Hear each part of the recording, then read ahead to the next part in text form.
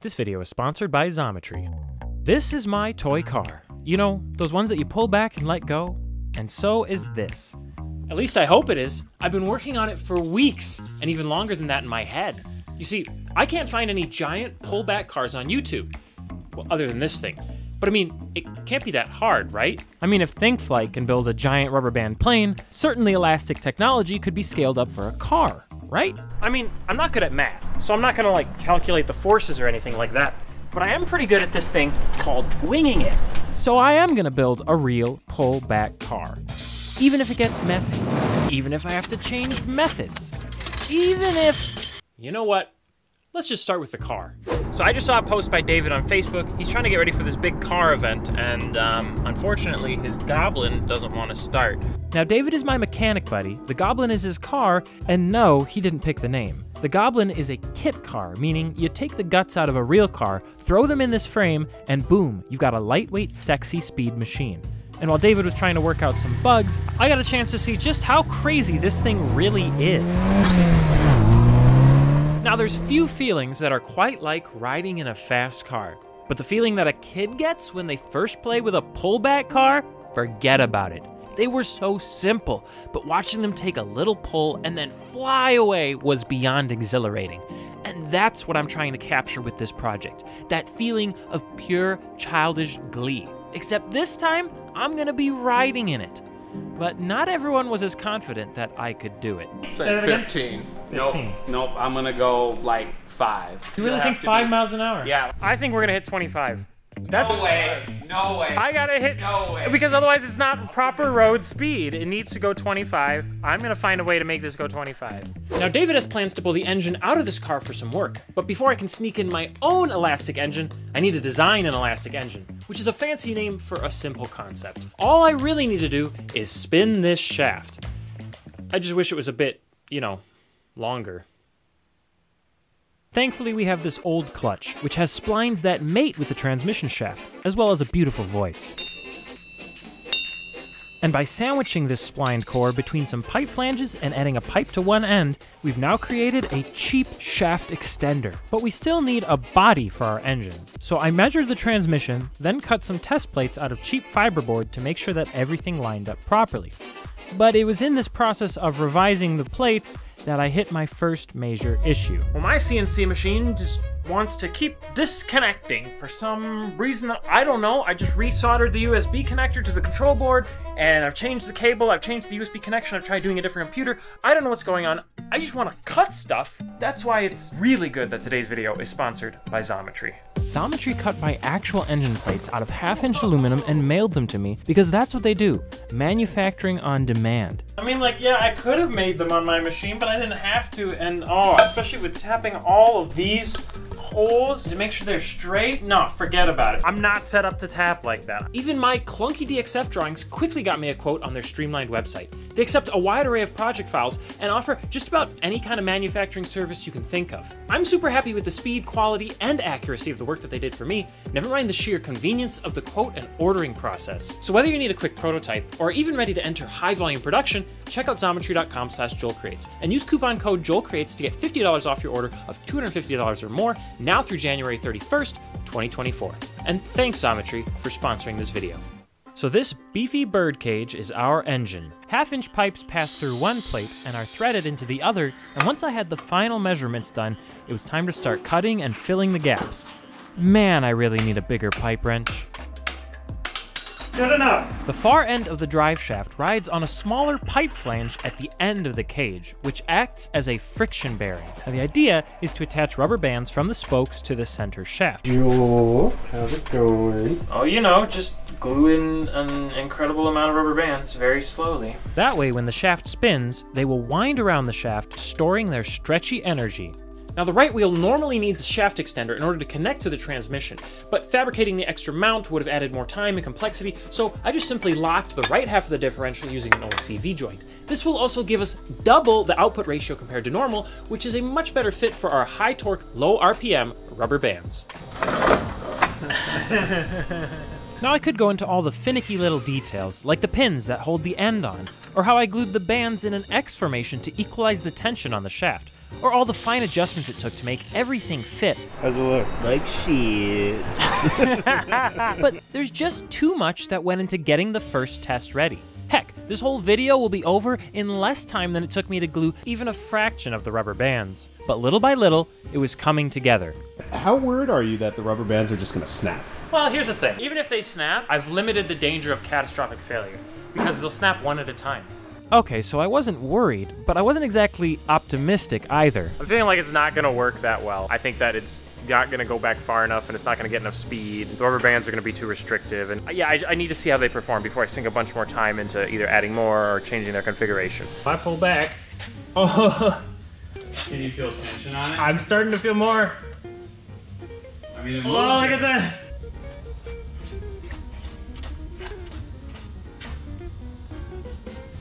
What? Look at, oh, one rubber band just snapped. So yeah, even though it was slower than molasses, it was working.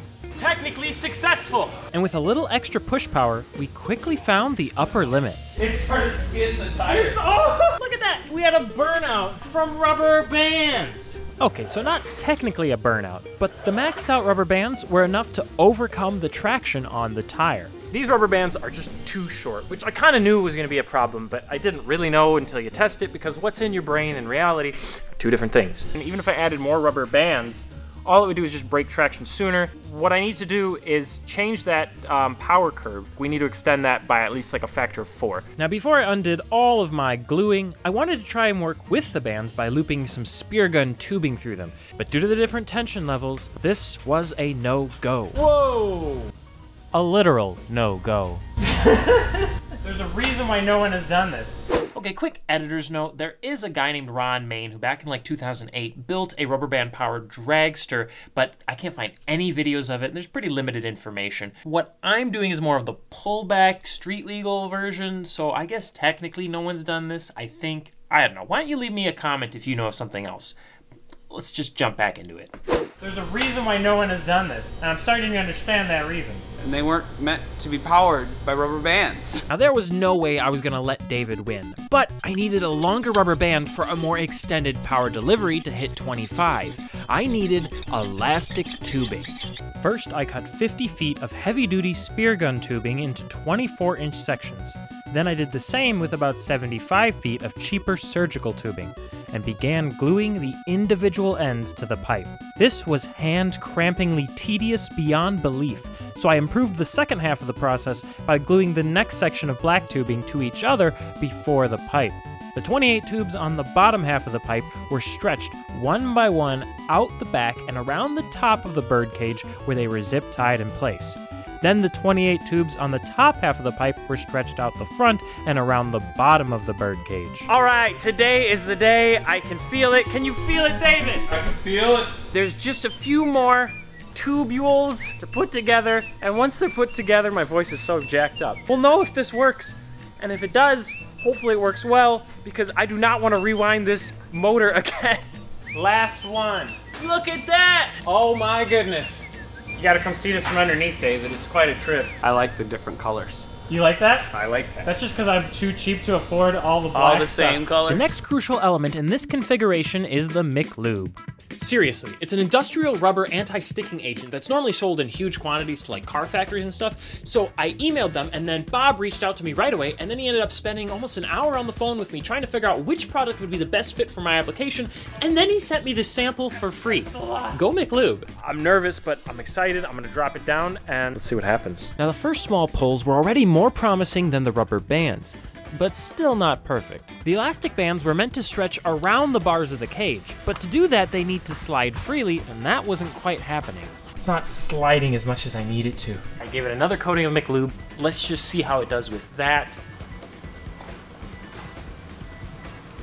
It was definitely sliding more that time. Unfortunately, the McLube is not meant to stay wet. It's meant to be mess-free for a factory. I need to load these things up with silicone lubricant. All right, we can go. Oh, it's moving a little bit more. And while the now super slippery bands let us wind the car further, I started to hit another bump in the road. Besides the literal bump in the road. Oh, there we go. There's like a hill there. I wonder if it's binding up against the side? It was definitely binding up against the sides, particularly this side, and the added friction certainly was not helping things. Shoved into that little groove and that's slowing it down, so I need to somehow put a stopper on the pipe. I don't want to have to do another modification. I'm just ready for this to work. It's that point in the project, ladies and gentlemen, where I'm just tired. So my brother Charles found a pipe fitting with hose clamps, which we then cut in half to clamp onto each side of the pipe. And we were just about to do our next test when a stranger named John showed up. This thing is not powered by a normal engine. Can you guess what it's powered by? No. Do you remember when you were a kid, right? One of the first toys you ever had was a car. What'd you do with that car? You put it on the ground? You pull it back? Get the f out of here. No, That's what this is? It's a rubber band engine. Is it gonna work, though? You see that? This guy here. He just made a rubber band engine car. Now it wasn't 25, but the elastic band wrapped birdcage was working, so we pulled it back even further for a second run. Are you ready? Yep. There you go. You got a slingshot rubber band car. Now, on top of the friends that we made along the way, these tests also gave me some valuable insight. So I think the problem is that it's wrapping around, and that's just, it's tying up all the energy between the spokes, so it doesn't release very well. I need to attach one point here with all of them sticking out, and then one over here or something. That's what I think we gotta do. We gotta unwind it. Gotta unwind it from the cage, and because we just, I don't know how fast we got there, not fast enough. So in the quest for more speed and power, I had a plan to simplify the path of the bands. And although it was ugly, it eliminated the friction of the wrapped cage configuration. What do we start with? Start with this, work our way down? Third. I would do, we'll just try to put it in third and see what happens. All right, third, you gotta really give it a running start. You ready? Yep. Set, go! And let her go! Look at that! It's all right if it starts winding the other way. I don't care too much. That was pretty good. It was pretty good. So we switched from third to fifth gear, got a good running start, and then this happened. Let it go. Just lost like most of the black buns. It's moving. Going further. That was the best we've seen so far. According to my cheap GPS speedometer, it was only 4 miles an hour. But I mean, it looked pretty good, and then all the bands started snapping. I think that if I can get the bands really secure, we find the right gear, we get enough of a run, this might actually reach semi-impressive looking speed. So it turns out that the silicone lubricant had gotten where the bands were zip tied, allowing them to slip out. So I cleaned them up with alcohol and then double zip tied all the black ones. It's been a lot of work just to get a little bit of progress. Now at this point, I had started to accept that maybe 25 wasn't gonna happen with elastic bands. But for this test, I'd still be happy with like 20 or 15 or heck, even 10. And even though my setup was pretty safe, I could feel the tension building just behind me. Stop. All right, I got brakes on. All right, hold on. Here we go. But for all that buildup, I didn't feel much release. Nothing. All right, fifth gear is not the way. I think I'm gonna do second gear. And with the car in second gear instead of fifth, it didn't take long to lock up that tire. But it did take us a while to notice that we had locked up the tire. Is it slipping the tire? Yeah, the tire's slipping. Tire's locked. That's it. Ready? Yep. Here we go. In second gear, the car had much quicker acceleration, but it ran out of juice super quickly. 3 kilometers an hour. You hit that shit perfect that time. Thank you. Now in this moment, I was feeling a bit, I don't know, disillusioned with the idea. And a smarter man would probably have just called it quits. Well, I guess we gotta keep improving. I'm not a smarter man. It took so long, it's so tedious, but I don't think we can go any further with rubber bands or elastic bands. Now maybe it was the effect of a sunk cost fallacy, or maybe it was because David had predicted this result all along and I just didn't want to let him have that, but I needed a much longer lasting and stronger power delivery if I was gonna get anywhere near 25, and I was in luck. You see, my buddy Aaron is a one-man garage door business. And that's all we do, don't ask if I do anything else. And you know, I don't think he's lying. You see, this was something new, a road that has basically never been traveled, but he brute forced his way through this installation Like it was just another day at the office. Like it was just another garage door spring. It's been like an hour and 45 minutes, and it's done. Now torsion springs get smaller inside as they tighten, and this one unfortunately bottomed out on the shaft before it could store enough energy. It's locked up on the tube. We have to go bigger spring.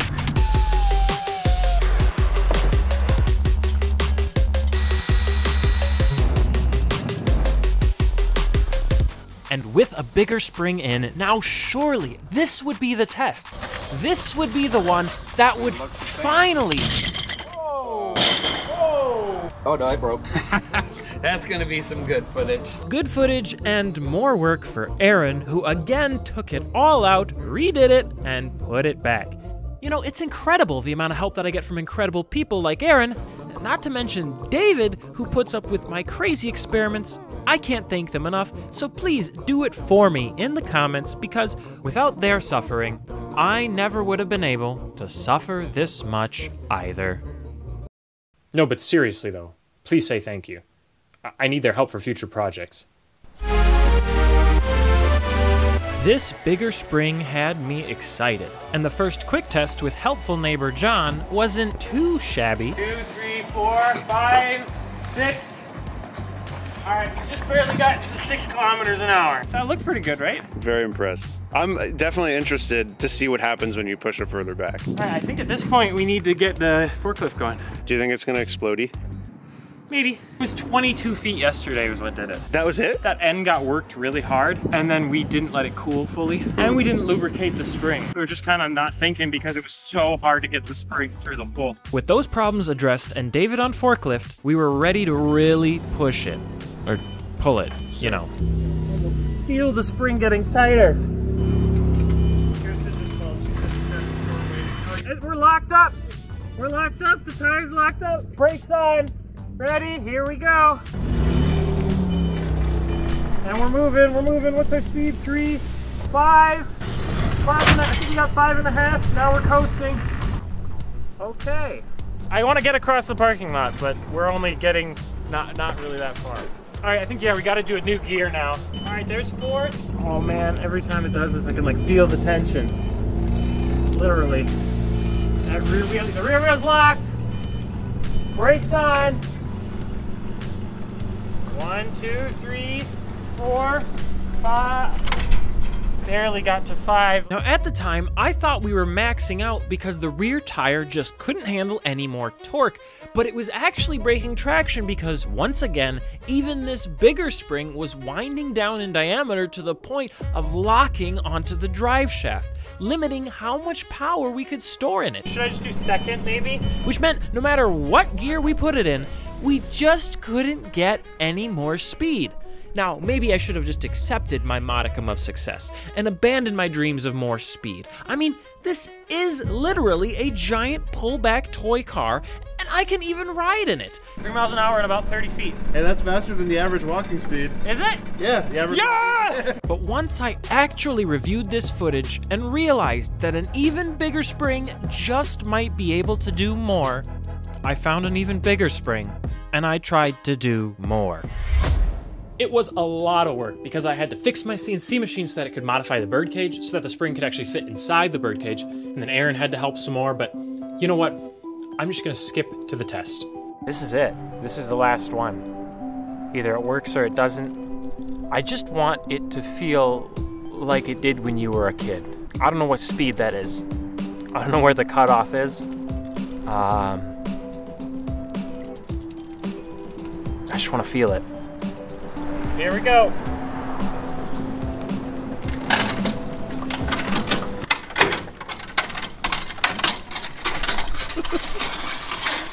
It sounds steampunk. Okay, so the big spring did not want to play ball, and it wound up so stupidly, even when I tried to guide it a bit.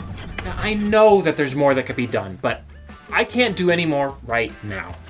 And to be honest, I'm not sure that I really felt the magic, but I do tend to be pretty hard on myself, so I do hope that you at least felt a little. A huge thank you to David, Aaron, Quincy, John, other John Charles, and everyone else who made this video possible. And of course, thank you Xometry for sponsoring. Check out xometry.com/JoelCreates for your parts. I'll see you next time. Huzzah! We did it!